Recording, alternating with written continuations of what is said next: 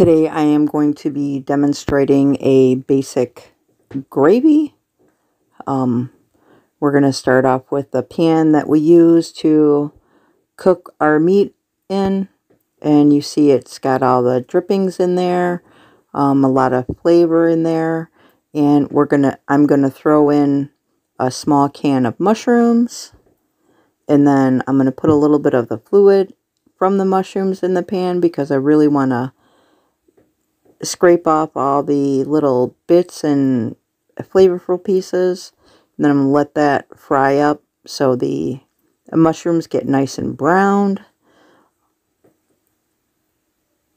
And then I am going to toss in some minced onions and cook those in there, saute those in there with the mushrooms.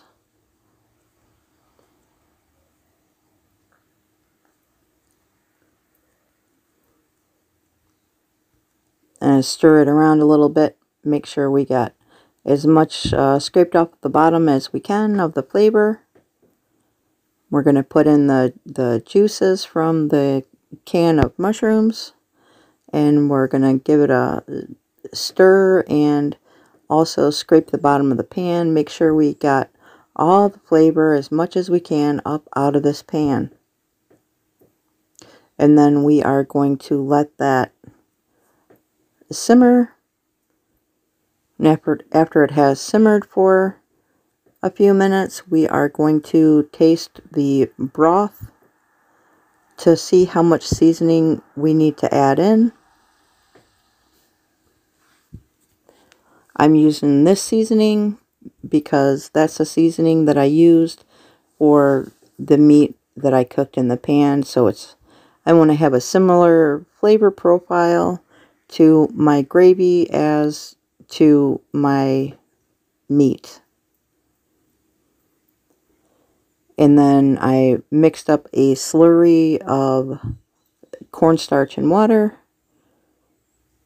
As you're pouring that in, you want to make sure you're stirring so it doesn't get lumpy. Nobody likes lumpy gravy. And just keep stirring it up real good.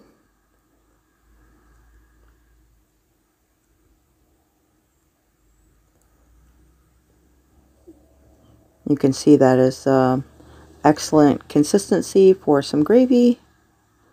It's nice and brown. This is what it looks like. I'm going to taste it. Yum. Like and subscribe.